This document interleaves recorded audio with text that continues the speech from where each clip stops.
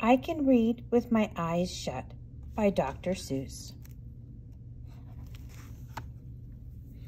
I can read in red, I can read in blue, I can read in pickle color too. I can read in bed and in purple and in brown. I can read in a circle and upside down. I can read with my left eye, I can read with my right. I can read Mississippi with my eyes shut tight. Mississippi, Indianapolis, and Hallelujah too. I could read them with my eyes shut. That is very hard to do. But it's bad for my hat. It makes my eyebrows get red hot. So reading with my eyes shut, I don't do an awful lot. And when I keep them open, I can read with much more speed. You have to be a speedy reader because there's so much to read. You can read about trees and bees and knees on trees and bees on threes. You can read about anchors and all about ants. You can read about ankles and crocodile pants. You can read about hoses and how to smell roses and what you should do about owls on noses.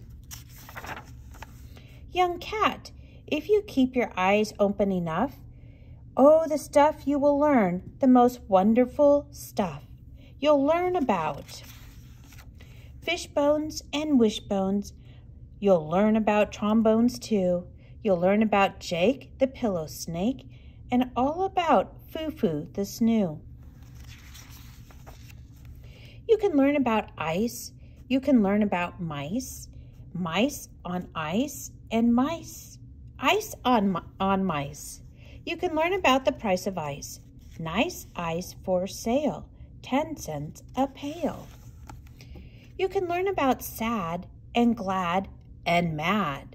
There are so many things you can learn about, but you'll miss the best things if you keep your eyes shut. The more you read, the more things you'll know. The more that you learn, the more places you'll go. You might learn a way to earn a few dollars, or how to make donuts or kangaroo collars. You can learn to read music and play a hut-zut if you keep your eyes open, but not with them shut. If you read with your eyes shut, you're likely to find that the place where you're going is far, far behind.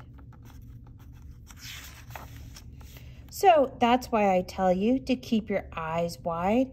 Keep them wide open, at least on one side. The end.